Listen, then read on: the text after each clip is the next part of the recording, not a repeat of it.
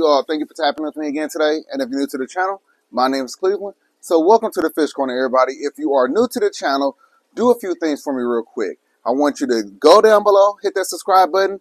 Right next to it, got the notification bell. It's a little bell. Hit that notification bell and then give the video a like. It looks like a thumbs up, just like this. Now let's get into this video. So I want to talk to you all about something that I've been dealing with as of late. A comment really triggered this video right here. So it don't matter how long you've been in a hobby, you could always learn something new. And the comment that I was speaking to one of the viewers, and they did not believe that the buddy Conforai was dealing with swim bladder issues, swim bladder trauma, anything that have to do with the swim bladder at all. They thought that if a fish had swim bladder issues, it'll be floating up towards the top of the aquarium.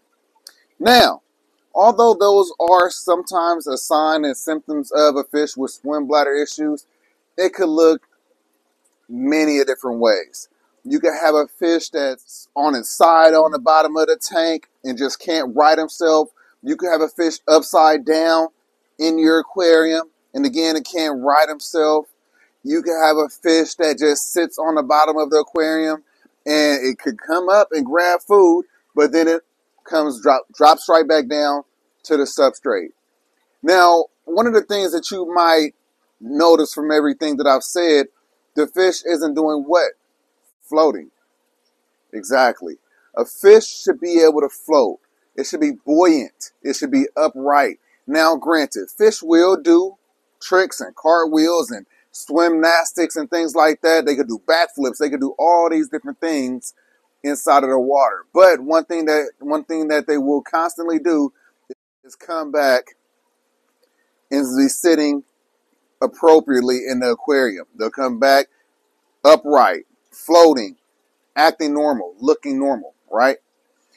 If you notice those characteristics in your fish, you should make sure you do your due diligence to try to diagnose it properly, right?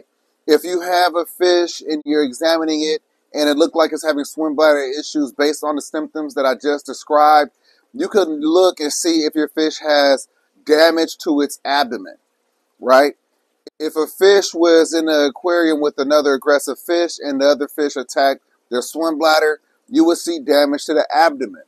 Also, if the fish accidentally hit a rock in the aquarium, any of the decor, you might see damage to the abdomen. If you don't see any of those issues on your fish and you believe your fish to have swim bladder issues, it might be a problem with your water quality. See, swim bladder issues could come from disease. It could come from bad water quality. It could come from trauma, whether it be from another fish, whether it be from hitting the decor, anything like that. I've been keeping fish for 31 years. I haven't experienced, or I didn't experience swim bladder issues until the past 12 years when I started keeping large aggressive cichlids. Since keeping large aggressive cichlids, I have come across a wide array of different situations where my fish have swim bladder issues or trauma. Issues being the disease when I was just getting back in the hobby and I didn't understand that these extra large cichlids or extra large fish need the proper filtration, so my water quality might not have been what it should have been, leading to swim bladder issues. I bought brand new fish and put them in an aquarium, and then it gets chased around by one of the larger aggressive fish, and the new fish hit a few rocks, rupturing the swim bladder, upside down, passes away within minutes. I've bought fish or have had fish together that has attacked each other. And fish are very smart. They will go after the swim bladder of other fish. You've seen that with my giant red-toed gourami recently. You've seen that with my buddy Conforai. And trust me, over the course of 12 years, with me keeping these large aggressive fish, I have definitely seen my share of fish picking on another fish, going after the swim bladder, resulting in one of the fish passing away. It's all about experience, right? So, like I was telling the viewer earlier, it doesn't matter how long you've been in the hobby. It's about your experience with these different situations that allow you to come up with a way to explain it, a way to understand it, and then a way to diagnose it a lot faster than you would have if you never had the experience at all.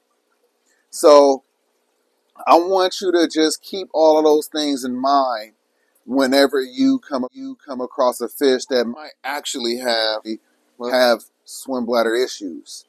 You know, it's not just, like I said, it's not just from disease and bad water quality. Trauma is a very big part of your fish having swim bladder issues, because all the swim bladder is, it's like a balloon in your fish body that helps it stay buoyant, help it stay upright.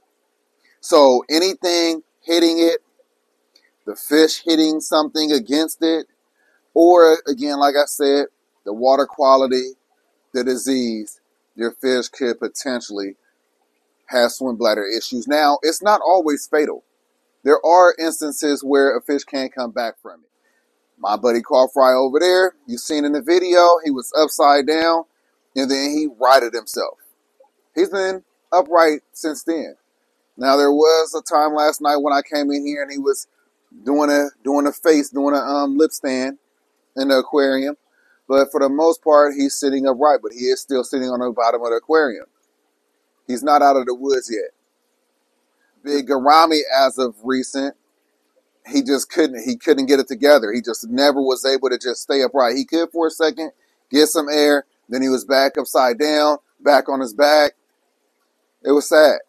Very, very sad. Swim bladder disease and swim bladder issues can take a long time to cause your fish to pass away naturally.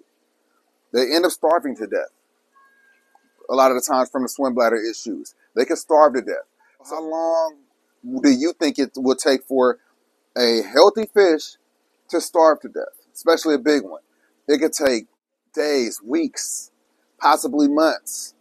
So that's why it's very important to do your research, understand what's going on with these fish, learn from other people so you could diagnose your fish faster, expeditiously. So that way, if it is a situation where it's a completely destroyed swim bladder, ruptured, or whatever the case may be, and your fish will just never right himself, you could do the right, humane thing by euthanizing it. I think it's sometimes torture how we can keep a fish just to the point to where they starve and then they perish from that. Like I said, it could take such a long time. So this was a topic that I feel like that we all could benefit from. Either you have encountered a fish with swim bladder issues, whether it be trauma or disease, or it could be something that you will experience in the future, and then now you have a way of understanding it, and you will know what to look for a lot sooner, right? So I hope that you all enjoyed this video. I hope that you learned something. I hope that you were inspired by something. Please do something for me. If you are new to the channel, go down below. What I need you to do, I need you to hit that subscribe button, hit that notification bell right next to it, and everybody, if you like the video, like the damn video. Peace.